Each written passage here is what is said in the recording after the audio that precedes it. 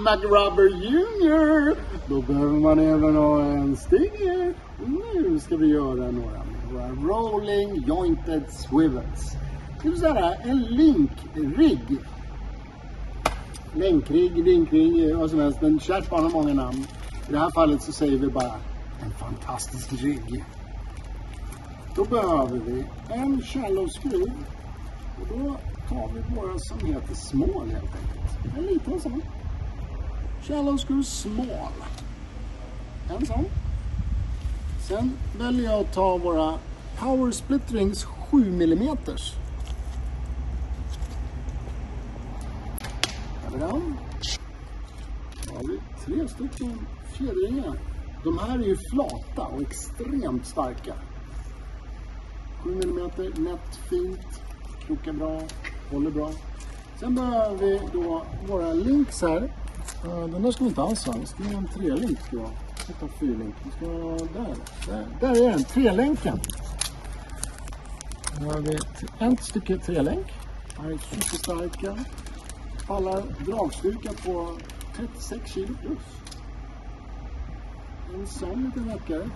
Lite grann som smycken. Jag kan tänka mig back in the days. Ni vet när man var punkare och sådär. Och liksom hoppa ner i sådana här pits och sånt. Vad det heter.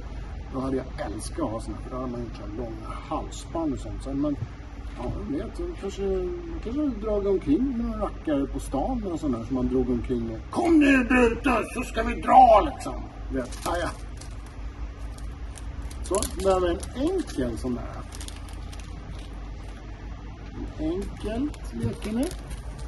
Och sen behöver vi 2 stycken spikes. Så vi tar bara en lite mindre modell som är 1,3 mm varje. Väldigt, väldigt bra. Suger sig fast i gummit och sitter som en smäck på en McRubber JR. Så. Och sen så behöver vi 1-0 av våra Pro Rising-krokar.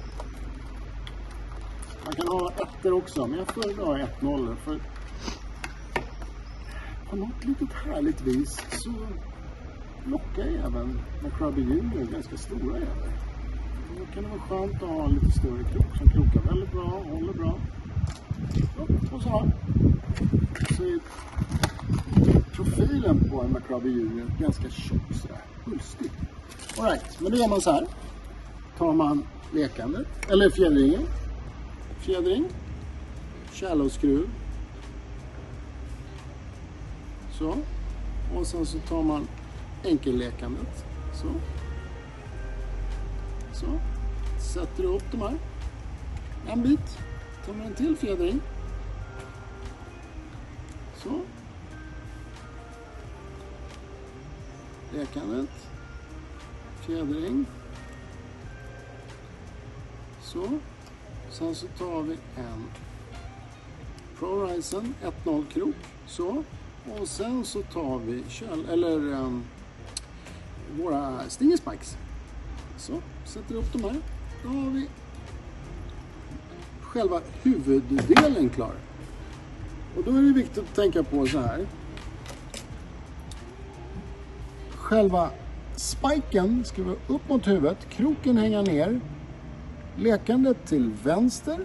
Och sen ska du placera trevägslekandet mellan krok och spike. Så att det blir som en korsning. Spike, krok, lekande, krok, trippellekande, spike. Lekande, krok, trippellekande, spike. Förstår ni? Liksom.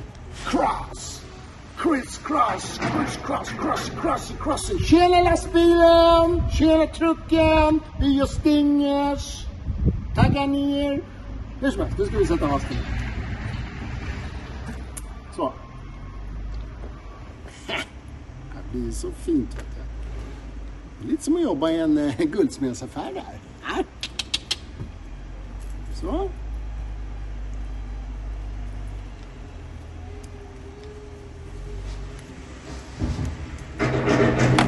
Så.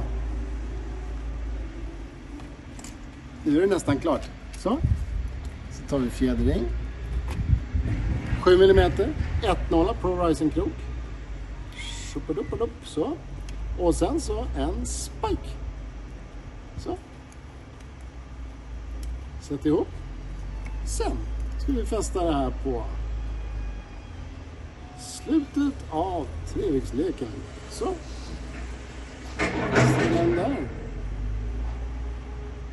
Alltså jag gillar, du vet när man sitter och gör film och så hör man att det är någon annan som jobbar stenhårt med att åka omkring med en sån här Volvo, vad heter det, sån här jävla lastbilsgrej, loader eller vad det heter. Då känner man sig speciell. Så där, nu är den här klar. Och då skulle man ju tänka på spikesen uppåt, kroken neråt. Och det här sitter perfekt på en junior. Så, fäster vi här. Känns lite, när man hör det där ljuset, eller ljudet från den där lilla lastaren där borta, då känns det lite som man är uppe i så här Yukon, i liksom Gold Rush. Så tänker man så här, nu håller de på att liksom vaska guld där, liksom. Fast det gör de inte, vi är ju nere i Blekinge, de där håller ju bara på med någon slags jäkla krossat grus eller något. Men man kan drömma sig bort. Det är bra, va? Ja. Så. In med spiken. Spiky. Så. Gillar ha en krok långt fram. Så. In med den. Och sen tar vi nästa spike. Jag inte sa på där egentligen. Lite fuskigt var det. Så. Där. Fäster vi den där bak. Så. Perfekt. Det är perfekt dimensionerat för en McRubber Junior. Kommer simma som en dröm. Bra balans. Och den här typen av rygg med lekarna som sitter ihop, det gör att du får bättre balans i betet. Det håller väldigt bra, det trasslar inte och grejer. Och framförallt, det kvicksar inte och klinkar som en fast vajer eller en sån här 7-lagers rostfri stålvajer som är nylonkorta. Prova de här rackarna.